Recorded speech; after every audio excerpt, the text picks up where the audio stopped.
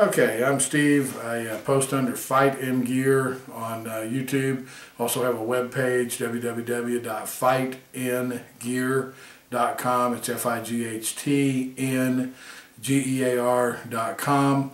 We've got a couple of quick gun reviews I want to do today, and just a little bit of shooting at the range.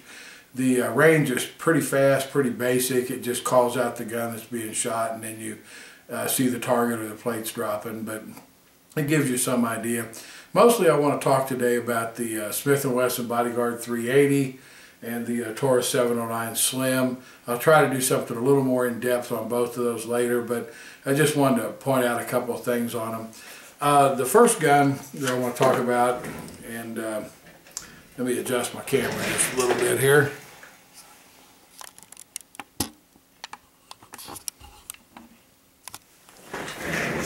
Hopefully you can see it now, is the Smith & Wesson Bodyguard. It is clear, no round in the chamber, nothing in the magazine. This is the Bodyguard 380. It is a tremendous gun, except it has one huge Achilles heel I want to talk about. I bought this gun on the 20th shot. The laser failed. When I contacted Smith & Wesson, they were so routine about that it's obvious they're just having failure after failure of this laser. The gun itself, however, points great, shoots great, very accurate. I've probably run 500 rounds through it, no failures, no stoppages of any kind. It has tremendous sights on it. I have a Taurus TCP that I love, but I have to say the sights on the Bodyguard are a noticeable improvement. They are driftable for windage, but they're not adjustable for elevation. However, they're a very large, I don't know if you can see them or not, they're a very large black on black sight with a real good sight picture. The trigger was criticized by a lot of people, and it is stiff. However, I will say this, if you're just double action fire like you would be in a stretch situation, it's really not noticeable. If you're trying to stage it, shoot for groups, this is not a target pistol. It's not what it was designed for. And other than the laser, I think Smith actually got it right. I carry this gun now almost every day. I make a holster, a small pocket holster like this that's either all leather, or I also make the same holster in leather with a Kydex front. Those are available at FightNGear.com. Either one of those is $25. I consider it a bargain. The large leather backing, what printing it does do in your pocket, looks like a wallet or a cell phone in your pocket. It doesn't look at all like a firearm, but it allows for easy draw. I carry the leather when I think it's more comfortable, plus I think it's a little easier to draw from, but that's personal preference. When I got the Bodyguard, I was kind of disappointed to find out that it only ships with one magazine, a little cheap case, and not much else. So Smith is definitely not going out of their way to give you any kind of a bargain on the gun, but hopefully the prices will come down just a little bit after the gun's on the market a while and gets a little easier to get. The second gun I want to talk about real fast, also clear, magazine empty, and the gun is empty also. Taurus 709 Slim. This is a 9mm single stack. It's a tremendous gun. I think it's probably the most underrated, affordable carry gun on the market today. It does actually have a safety. I never use it. I just leave it in a double action ready to fire mode. But if you're a person that thinks that a carry gun should have a safety, this has it. It has a phenomenal trigger on it. It has sights that are probably not quite as good as the Smith & Wesson sights, in that they're a 3-dot. I don't know if you can actually see them, probably not, but they're a 3-dot sight, but they are windage and elevation adjustable on this gun. It ships with 2 magazines, a hard plastic case, the manuals and stuff, but no type of nylon carry case or anything, which I find to be a waste anyway. I carry this gun also in a holster that I make. It's I call it the Insider. I know there's some other companies use that name too, but I call it the Insider. I've been calling it that for a couple of years. I didn't realize anybody else did, so one of these days maybe I'll get sued. I don't know. It's a horsehide back. I make it in leather back also. It's Kydex, steel clips. I can put extra holes in them if you want adjustability, but I find that if you set it so that the top of the holster is right at the belt line and a slight forward cant, everybody that I've talked to has found it to be very comfortable. FightNGear.com also has the pricing on this. I sell this holster for 40 bucks. I mean, it's impossible to beat. And it's a well-made, solidly riveted. I've never had a rivet come out. The Kydex is first-grade Kydex. The fit is tremendous. The holster actually will retain the gun, which a lot of the Kydex holsters won't. However, it's still, you can hear it click in and out, but it's still very easy to draw from. It has a tremendous combat cut. I actually worked on this shape a long time before I got a shape that I was happy with. The shape allows it to fold and contour around the body without bunching up, but yet at the same time provides easy access for the draw and for the reholster. I'd appreciate if you'd give me just like I say, just give me the chance. Take a look at my website. There's some testimonials. I think this is a bargain. Back to the gun itself. I've got a couple of real quick clips running some plates. Now it's only at 10 yards, but I mean this is a carry gun. It's not designed for 50-yard shooting. This gun has had thousands of rounds run through it, and it's always been dependable. I don't know that I've ever had a stoppage with it. And I shoot a lot of Winchester white box, which is really some pretty cheap ammo. So if you don't have a lot of money to spend on a car, Kimber, something like that, and you want a good dependable gun you could actually bet your life on in an emergency, take a look at the 709 Slim. I don't make a penny off of this. I mean, Taurus isn't paying me. I don't have enough views to make any kind of money. I'm just telling you, this is a great gun at a great price. I'm going to shut this down and show just a few quick clips of us shooting. My buddy's shooting a couple of cars.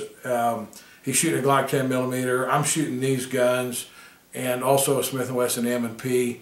I'll try to have some more detailed actual gun reviews later, but mostly I just wanted to show everybody who I am and tell you, the people that have bought from me, I really appreciate your business.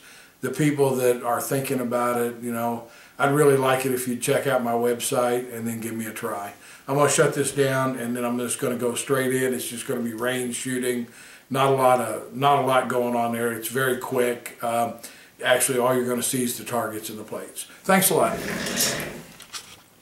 What we're going to do here is kind of go through, show you all the guns, give you a quick description on what they are, and then we're going to move down range and shoot a little bit at the targets. Most of the shooting will probably be at 7 to 10 yards. What have you got over there? You've got a car P380, is that right? P380, PM9, and a Glock 10. Okay, and the Glock model number is what, a 29? Uh-huh. Okay. Then I see you got a Smith Airweight and a, what is that, a Ruger 22? That's correct. Let me move around here a little bit. Got a few more guns sitting here. Have a Ruger 22 with a long bull barrel. Got the new Smith & Wesson Bodyguard, which I was going to do a review on, but it broke so damn fast I didn't have a chance to do the review. I'll kind of go through that with you. Also have a Smith & Wesson M&P in 357 SIG with an additional barrel that's a 40 barrel. I'll probably mostly shoot the 40 today just because it's a lot cheaper to shoot.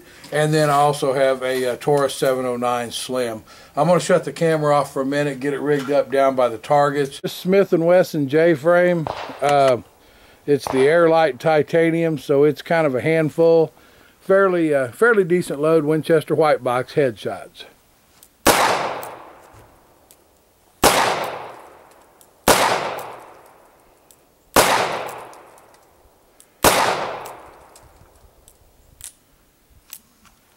As you can see from that would definitely get the job done. I've heard a lot of criticism and complained about the 38 Special and the J-frame and 5 shots and no stopping power.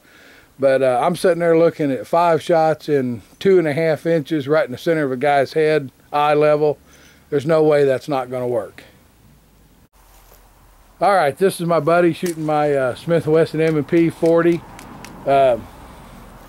He's at about 7 yards, again going for the headshots.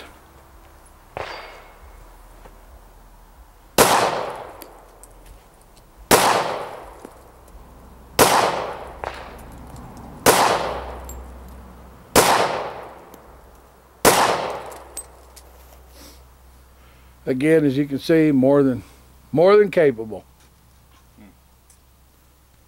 This is going to be my Taurus 709 Slim. It's a gun I carry quite a bit, so hopefully I'll do all right with it. I've actually shot this one quite a bit. Most of the other guns we've not shot much, but anyway, we'll see what we can do. I'll be doing headshots at 7 yards.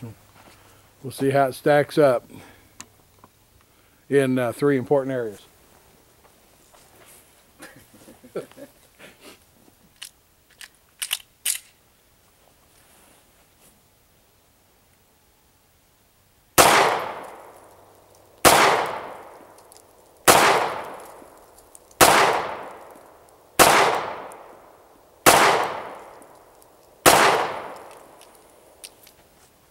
My buddy, same gun, Taurus 709 Slim, 7 yards.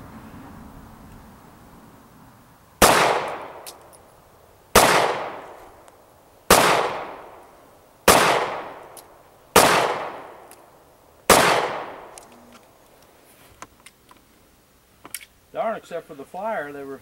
One flyer, but as you can see, the rest of those are all probably about an inch group. The 709 Slim is an incredible gun. It kind of gets overlooked because it's kind of considered a budget firearm, but I've put a lot of rounds through that gun. It's been 100% reliable, and it's amazingly accurate. It has a tremendous trigger, and if you can't afford to spend $500 or $600 on a gun, it's one I highly recommend. Car PM9, 8-inch plates, 10 yards.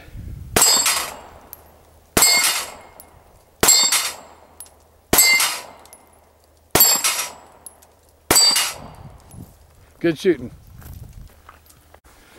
Car PM9.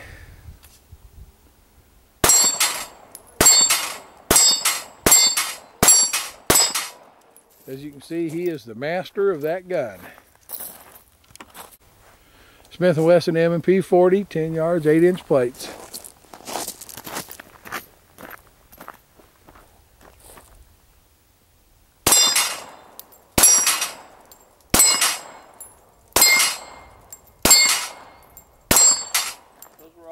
Almost dead center. Dead center. Yep. Well, that may be enough with the M&P for the day then. Car P380, 8-inch plates, 10 yards.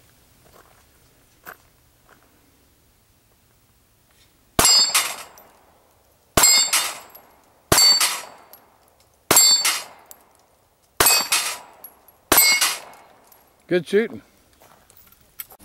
Smith & Wesson 380 Bodyguard, 8-inch plates, 10 yards.